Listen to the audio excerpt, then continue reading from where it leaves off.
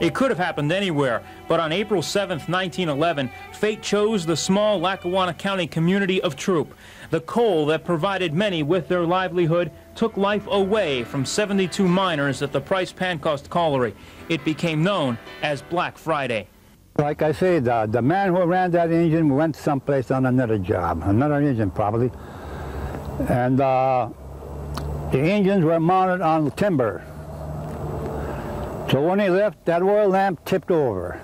So that caught the timbers on fire.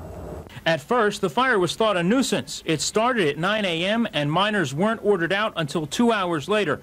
By then, it was too late.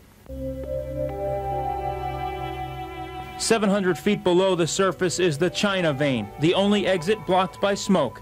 Topside, the crowd swelled to 5,000 as horror-struck friends and family waited for word. 350 men worked at the Pancoast mine. In all, 73 died, 72 miners and 1 rescue worker. It devastated the immigrant community. About 60 women were widowed, more than 120 children were orphaned. Frank Barbalish was one of 7 children. He remembers the difficult times. Oh, yeah, it was tough for 5 or 6 years, I'd say. Till we got all working, you know. All my brothers and sisters, they worked. Yeah, it was real tough. My grandmother took the family back to Poland, and the grandfather was supposed to go back there and meet the family after they get back to Poland. In the meantime, the disaster happened, and he was killed. Grotz-Washenek's grandfather, Emil, his 2 brothers, and a cousin were lost.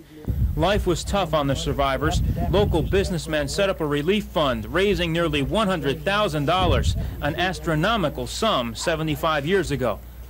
The Chamber of Commerce, all the business in around Lackawanna County, they had a fund, like all the people donated in money. 4 years later, as a direct result of the Pancoast disaster, workmen's compensation became law. There also came a flood of new mine safety regulations. Many of the victims lived a stone's throw from the mine, and they are buried just as close.